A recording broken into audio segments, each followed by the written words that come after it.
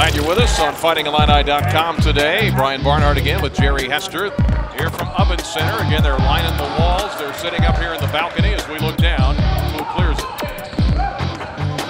Odd starts. One of the best three-point shooters in the Pac-12 finds Rice, who buries a three in the right way. Ubben right here. Cosby the other way for the layup. 7-2, the Orange lead. 4 minutes played here. Now we get a fast break. Rice against Tulip, counted, and they add one. Here is Ahmad Starks, again from Oregon State. Starks to Egwu, to Cosby, back to Egwu for three. Got it. You can knock that down. Nana averaged about 7 points a game last year. Egwu gets it to Malcolm Hill. He's guarded by Cosby, takes him to the hole and put it up and in. Good move.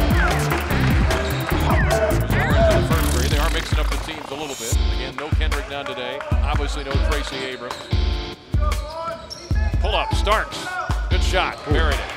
That's what makes him so tough. You know, it's that ability to drive to the basket that Nana had to respect. Here's an alley-oop lob to Rayvonte Rice from Jalen Tate. And Rayvonte Rice. Pick and pop. Egwu. Three ball. Oh. Got another one. Now to Starks. Trying to split the defense, lost the handle. This could be a freebie at the other end. 4-on-1, and then a slam dunk by Malcolm Hill. Yeah, good defense, and Nana Egwu getting his hand in there against Ahmad Starks. And a collision into the basket, Colbert and Rice.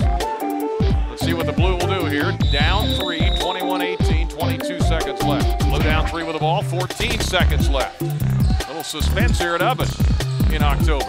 Here's Hill, pull up for the tie. He got it. Oh. Malcolm Hill with a three. 6 seconds left. Confident stroke. Here's Rice. I bet he's going to pull up for the win. He got it. With 0.1 left. Wow. And the Orange is going to win 24-21. It was good. It was good finding that fans to watch us play, watch us go from down the court.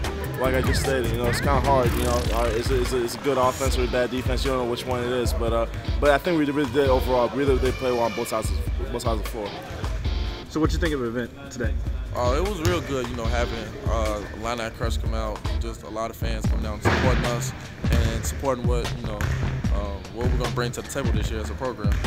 How different was it to have so many people so close to the court like that? It was pretty cool. I liked it. I liked it because you just felt the energy, and it was just a good environment today.